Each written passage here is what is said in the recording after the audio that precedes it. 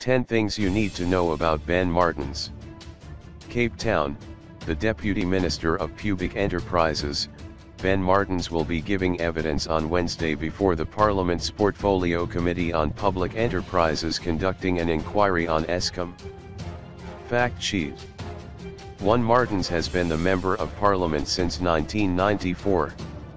2. He holds a Master of Law, LLM, degree in International Law from University of Cape Town, a Bachelor of Law, LLB, degree from the University of Natal, now the University of KwaZulu-Natal, and a Post Graduate Diploma in Management Practice, PGD Dip.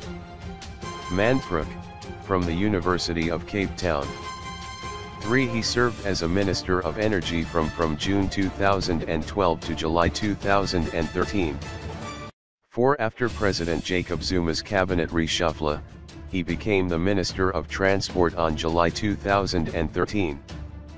5. Martins was a member of the Black Consciousness movement beginning in the 1970s, and he was utilized for his artistic background after having studied at Bill Ainslie's studio and at the Federated Union of Black Artists, FUBA. 6. In addition to his governmental duties, he is a member of Council of the Robben Island Museum and an executive committee member of the Caversham Center for Writers and Artists.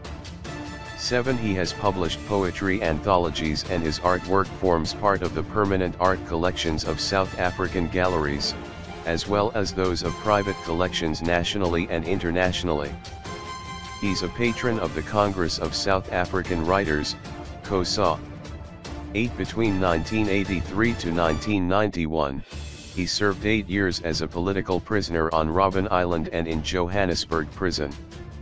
9. In November 2017, the suspended head of legal affairs for Eskom, Suzanne Daniels, testified before a parliamentary committee into state capture that Martins had been present at a meeting where Gupta family associate Salim Essa attempted to interfere in Eskom's affairs. Martin denied this. 10. Late in 2017, the Parliament's Committee on Public Enterprises had called to subpoena Martins to provide evidence before the committee. Previously, the committee invited him to provide evidence, but he later then sent a letter stating his presence and testimony was not necessary.